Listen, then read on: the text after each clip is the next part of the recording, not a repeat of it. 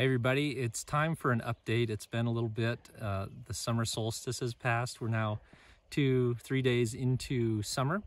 So I hope you had a chance to acknowledge and enjoy that. But as you probably know through the national media, we've had some pretty serious flooding out here.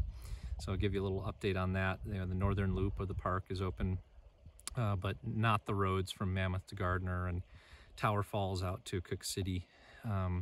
Everybody's still just trying to take stock of what's happened, and it's been interesting to say the least. I had COVID. Jenny had COVID during all of this. We were trying to keep young George healthy so he could go to Costa Rica, which he flew out yesterday and landed yesterday evening, so that's all good. But one of the topics that we haven't had a lot of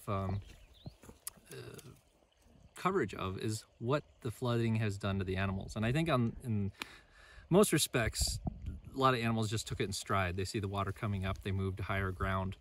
I definitely did hear of a few instances of some cattle being washed away down in the Paradise Valley. The neighbor's grandson saw a dead bison floating down the Yellowstone River upstream of Gardner. A lot of people don't think about the aquatic life that lives in the river. What do they do when these huge boulders are rolling down the drainage? In fact, one friend thought he woke up to a thunder and lightning storm, and he was hearing the thunder the morning of the flood, and actually he was hearing the boulders roll down. So what are the trout and what are all the other fish and aquatic insects and things doing? And the answer is a lot of times they're going up side streams and other tributaries to get out of the heavy flow, which everything was heavy then, but try to find some refuge there or within the stream in the river.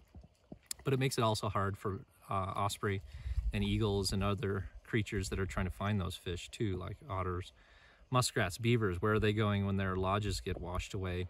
I don't think we have very good data on that, but it certainly upends them in terms of having a dependable home for the near term.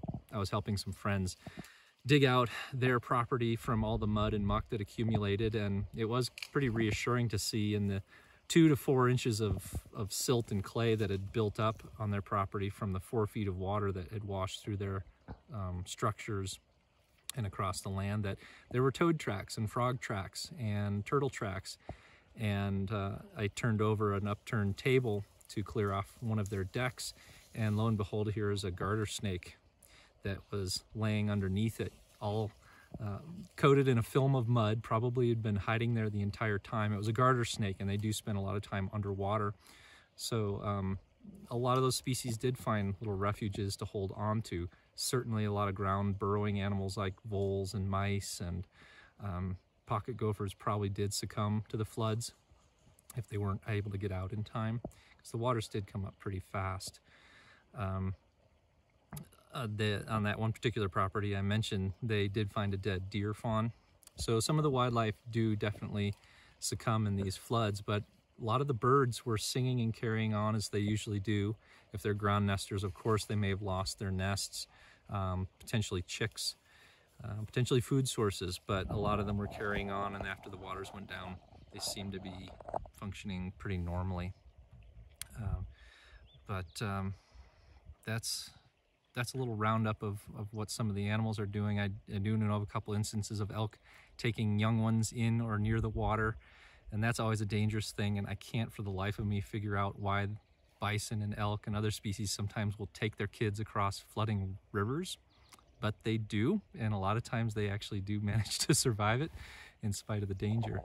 So at any rate, that's what's been happening here in Yellowstone country. I hope you've been having a safe and happy start to summer yourselves, and thanks for tuning in.